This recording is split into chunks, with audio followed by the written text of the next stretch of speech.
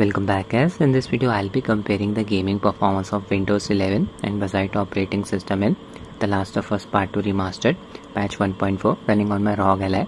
We'll be playing through the same sequence with the exact same settings. High preset. I'll kick things off with Windows.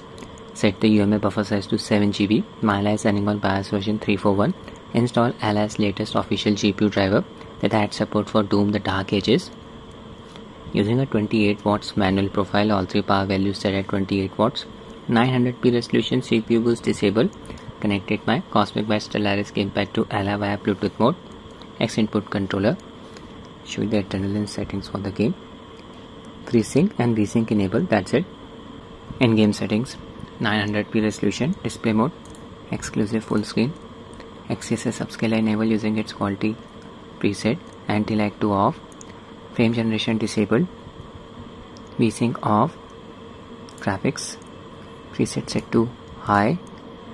Depth of field off. Motion blur off. Chromatic aberration film gain intensity set to nil. Lens flare disabled. Launch the game. We are in. You're lucky you didn't grow up. I'm testing the game in downtown Seattle, one of the most demanding areas in this game. What would happen if I'd stayed? We are getting close to 40 FPS. Big open area with thick foliage. I can't see you taking orders. 1% low. Yeah. 33. VRAM usage is close to 6 GB. If you enable FSR frame generation, VRAM usage will increase further. After patch 1.4, I don't recommend using in-game FSR frame generation in this game. Doesn't work properly. It's smoothing effect. If you combine FSR frame generation with anti-lag too, causes excessive stuttering. I've used DLSS enabler mod. Using that mod, I was able to enable anti-lag to and FSR frame generation. It did not cause the game to stutter.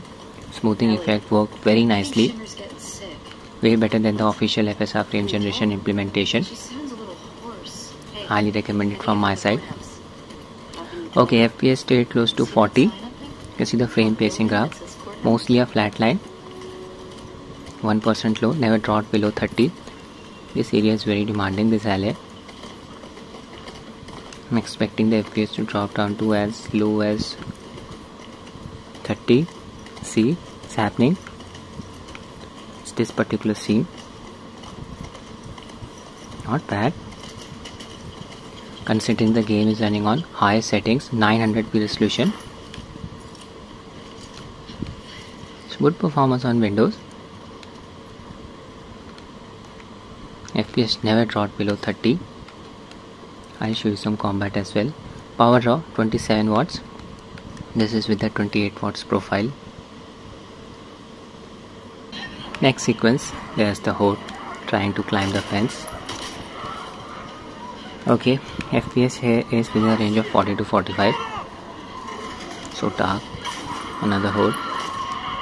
Tommy burned them down. 38 FPS. Not observing any stuttering. Dodge the attack. Melee combat in this game is just amazing. Oh, look at it. Oh my god. That's his face.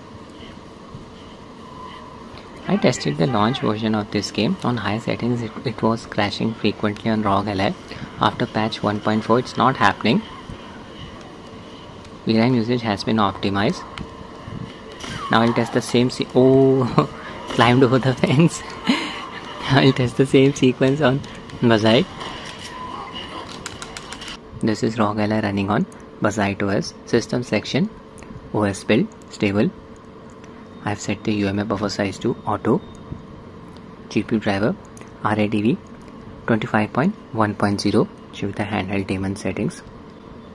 Advanced. I've set the TDP to 27 watts. The actual power draw for the APU will be slightly higher than the value which we set from here. You can verify this via the performance overlay. TDP boost disabled using a very aggressive fan curve. It's the same one that I use on Windows. CPU settings, CPU power set to low, CPU boost disabled. GPU frequency set to auto. And that's it. For this game I'm using G Proton version 10-3 as the compatibility layer. Play. In-game settings, exclusive full screen mode, 900p resolution, VSync off, frame generation off, upscale RTSS using its quality preset, graphics, high preset with post-processing effects disabled like depth of field, motion blur, bloom, chromatic aberration intensity and film grain intensity set to nil. Performance QM settings, I'll just set the overlay level to 4. VRR enable frame limit 120. Load the exact same sequence, Downtown Seattle. Yeah, here FPS is close to 40. On Windows we were getting an FPS with a range of 35 to 40 here. Roughly the same performance. Look at the power draw for the GPU, close to 19 watts. For the CPU it's close to 11 watts. Bazzite is drawing roughly 30 watts of power for the APU. This sequence is very heavy on the processor. Not observing any excessive stuttering. Animation quality is looking a bit choppy as expected. We are outside LS VRR range, 48 to 120. And Bazzite does support VRR.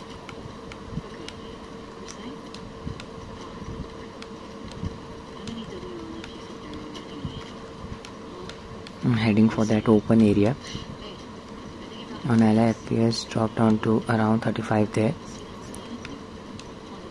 40 to 43 FPS so far.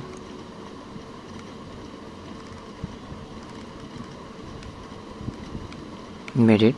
Keep an eye on the FPS counter. Big drop in performance. 31 FPS for a second there. Again, roughly the same performance on both of the platforms, but Bazzite drew slightly more power. 32, 39 FPS here. Now I'll show you the combat. Next sequence. Yeah, here FPS is with a range of 42 to 45. We got roughly the same performance on Windows platform. The other hold, expect the FPS to drop down to around 37. It happened on Windows. 38 FPS, 37 FPS, there you go. Oh my god.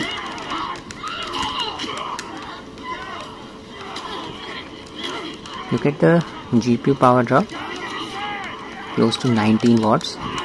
For the CPU power draw is around 10 watts. Bazzite is drawing roughly 29 watts of power for the APU. Windows drew close to 27 watts. Not a big difference in terms of power draw. Good experience on both of these platforms. Stuttering was not an issue. That's it with the video, guys. I hope you found it useful. Thanks for watching and have a nice day.